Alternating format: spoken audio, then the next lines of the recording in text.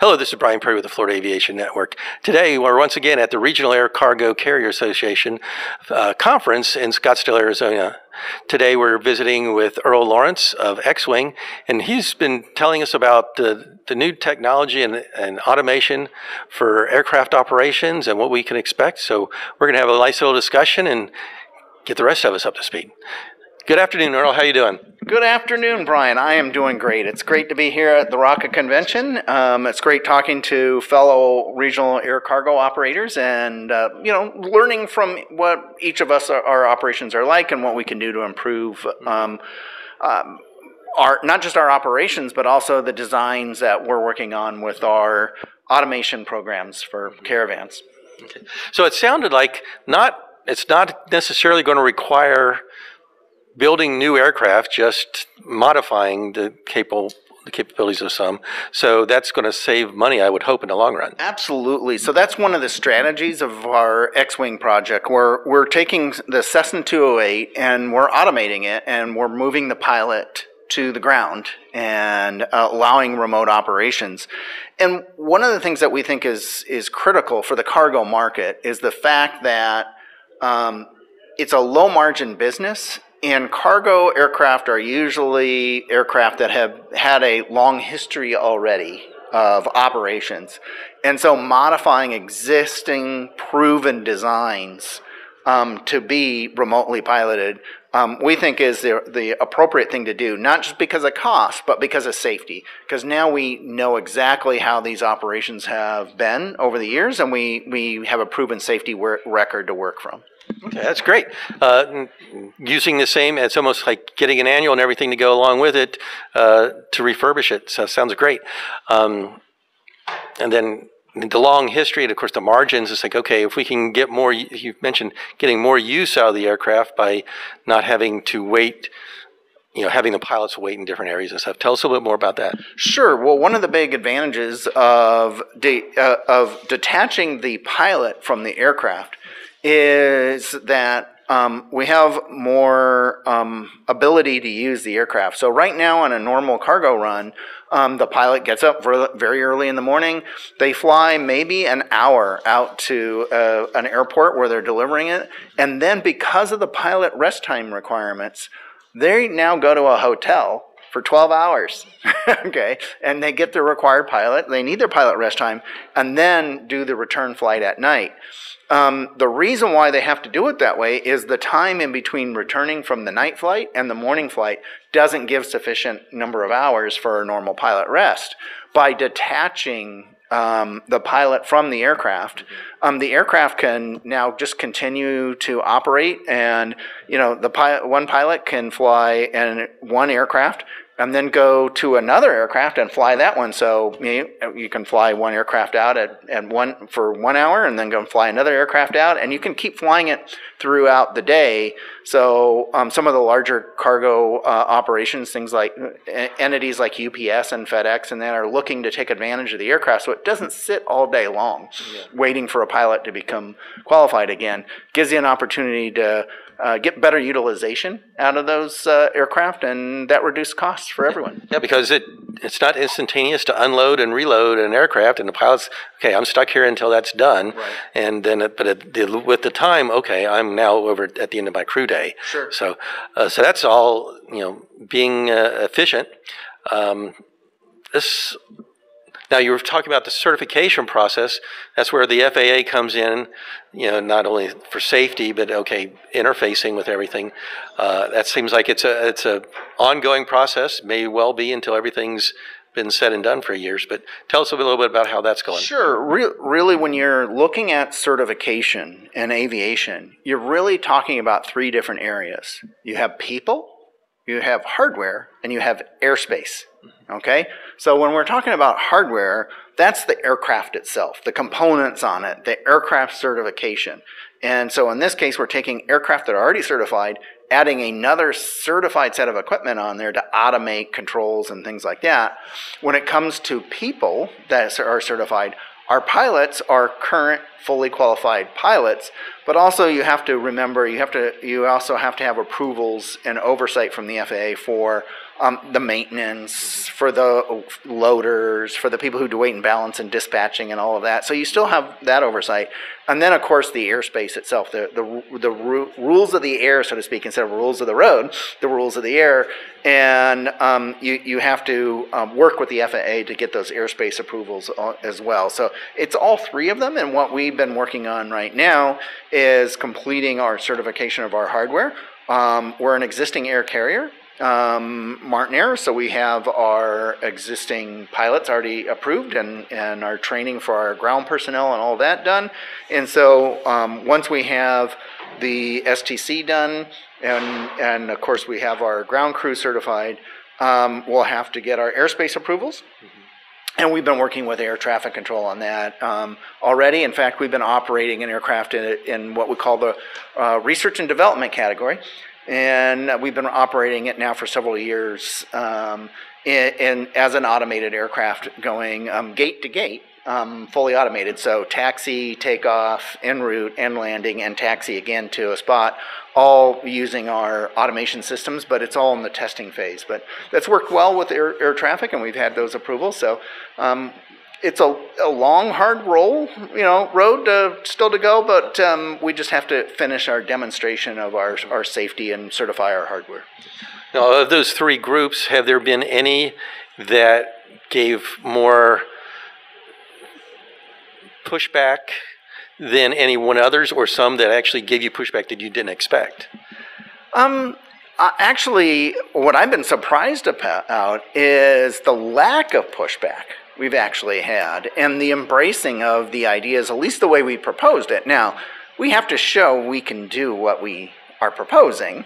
But for example, our air traffic controllers that we've worked with have been very accommodating and say they can't tell the difference between us and a manned aircraft. And so other than the fact that we are more precision in our flying, which they appreciate, and it's very easy for them. When it comes to certification of our personnel, that's very standard and not really new. And so the hard part is presenting what we call in the aircraft certification world as new and novel. And so when you say new and novel, that raises a lot of questions, and rightly so, because we have to show not only that we're in compliance with the existing regulations, but also that we're not introducing any known unsafe conditions to the system, so that these systems can operate safely. So our detect and avoid system, our takeoff, our automatic landing, and all the different components of what we're adding onto the aircraft. And so I wouldn't say it's resistance, it's just a lot of work and explanation to show. That's the other thing, with FAA, the applicant shows to the FAA and the FAA finds. And so we're doing a lot of showing right now and working on our findings from the FAA. Okay, great. Now, I was just thinking, so many times an accident will say, oh, it's human error. So I should expect with less human controls where there could be that error, that safety would potentially go up. That is what our proposal is. So we firmly believe that. For example, our system is automating the checklist that the pilots follow. So sometimes in an emergency, the pilot's expected to have it memorized, right, and to know what those things are. I don't know about you, but this human doesn't always remember every one of those steps as perfectly as a computer does, and it always does every step. It never misses any. I don't want to make it try to say it's better than a human or worse, but you can program it with the accidents and the learning that we've had over all these years and make sure it doesn't make those mistakes again. And in that sense, I think we'll see extremely good safety record with it. And I think it will address some of the pilot fatigue and pilot mistakes that we see in our accident record today. Okay, that's great. Now I can also see that as a decision-making process of the automated system, it's getting feedback of the accident reports, and then it's using some sort of weighted measure of, okay, this is what the situation is. How should I respond? Well, I'm not so much on directly that way. I think but that's the idea behind it, is learn from the past, build it into the system. What we do now in the quote manned environment is we learn from the past and we update the checklist that the pilots follow. So. And in our case, they will always follow the checklist, okay, or updating the training requirements. Well, the training requirement is the software that is approved to go on the aircraft. So in that sense, we won't have those mistakes, and we'll have that learning. Now, there'll be new learnings, and something else will happen, and then we'll update the programming to work on that learning as well. Okay. Now, what do you see? I'm going to bypass the idea of new training for pilots and everything, because that still need to be worked out. But what do you see as a timeline, optimal, that everything will be put together and like, okay, at the worst case, when everybody's fighting back, we should have it by such and such?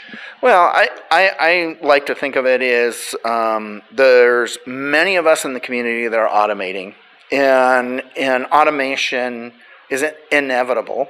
And I'll point out why it's inevitable, because aircraft has had automation now for over 100 years, okay? And we've had autopilots for over 100 years. I mean, that's kind of amazing when you think about it. And we've been automating systems on aircraft to make them safer. And so this is just a continuation of that. So when you say, oh, give me a date, well, we just have more automation every year, and it just we're just going to have more and more.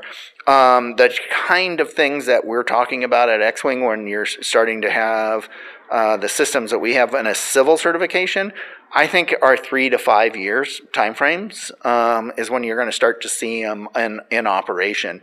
And I want to remind us all that the military have had these aircraft and remote operations in operation in our national airspace system for 20 years now, if not longer.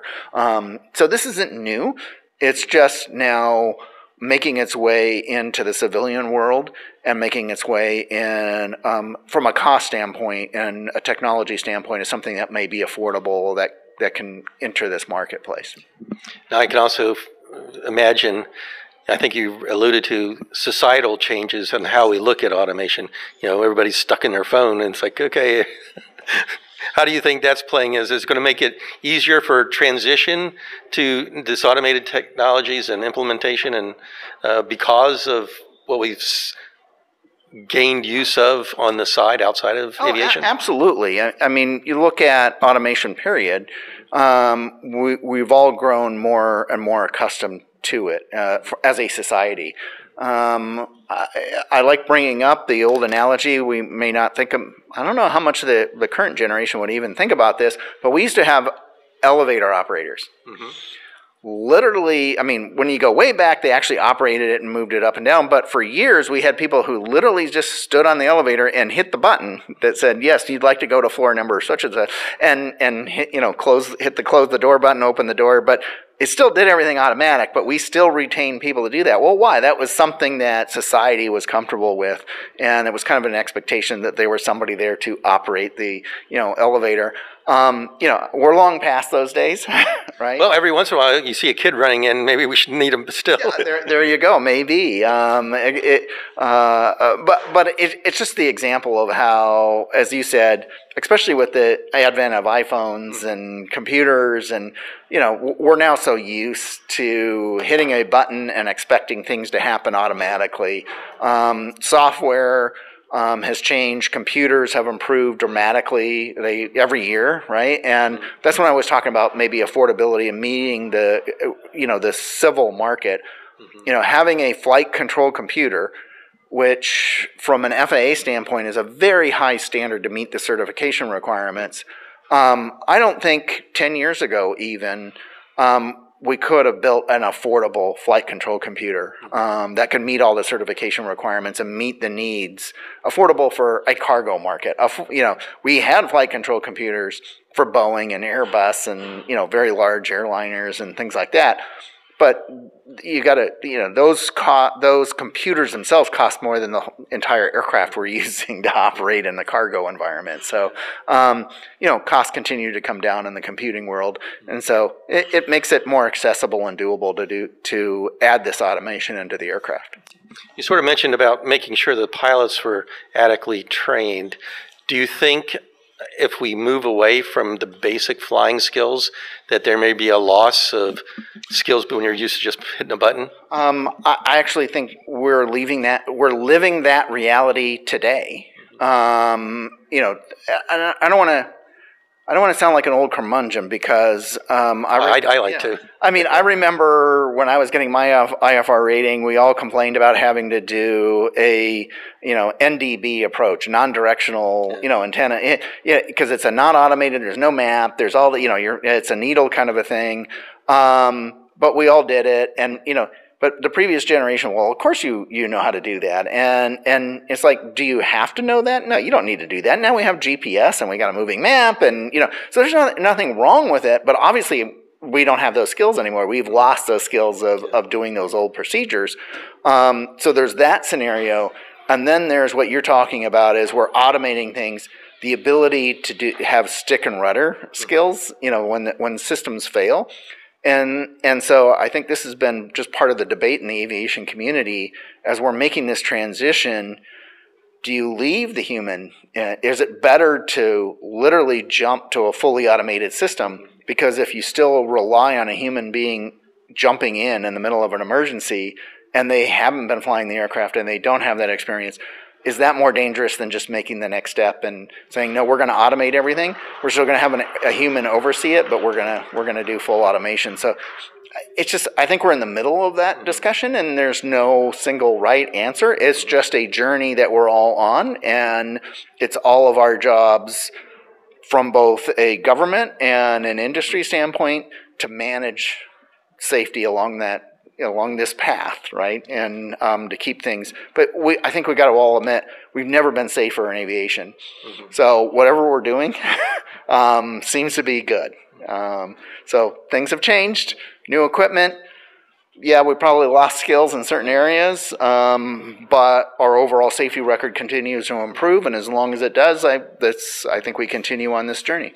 I'll give you a little bit of an example. When I first started in B-52 as a navigator, I was doing celestial. Yes. Over the years, everything's moved to GPS, and along with that, the crew position has changed from navigator or bombardier to operator. Yes. Do you think that'll happen to the pilots also? I don't know whether the names will officially change. One of the things that's unique in the aviation community is we say pilot in command for a reason. And that is because they are the human that is legally responsible for all of those operations. So I know a lot of people like to say, well, they're an operator now, but legally, they're still responsible. They're responsible for that flight. They're responsible for any passengers or cargo or equipment or anything on there. And so I don't know whether that'll actually change or not. But I, as a ex-FAA official, I know that was important to us, that we were retaining a person who was actually responsible and was taking on that authority to make sure that operation was safe. So, but if the aircraft is remote, they're delegating that authority for walk around and stuff like that? Correct, but that's not, again, unusual on, today in air carrier world for airlines to have mechanics go out and do the checks on the aircraft and then notify the pilot, we've checked the following things and they're good. So that's not a new concept, that's actually an old concept. We're just expanding it to more aircraft. Yeah. Okay. Well, Earl, thank you very much for spending time. If you have more to say, we'll let you say it, but I don't want to hold you back if you got things to do. Well, thank you, Brian. It's great to chat with you for a little bit, and I look forward to chatting with you more in the future. I would love to do that. Maybe even at Sun and Fun. It's always good to be in an air show. Yeah. Well, once again, this is Brian Purdy with Florida Aviation Network, live and in the clear from the Regional Air Cargo Carriers Association Conference in Scottsdale, Arizona for 2023. Have a good day. 3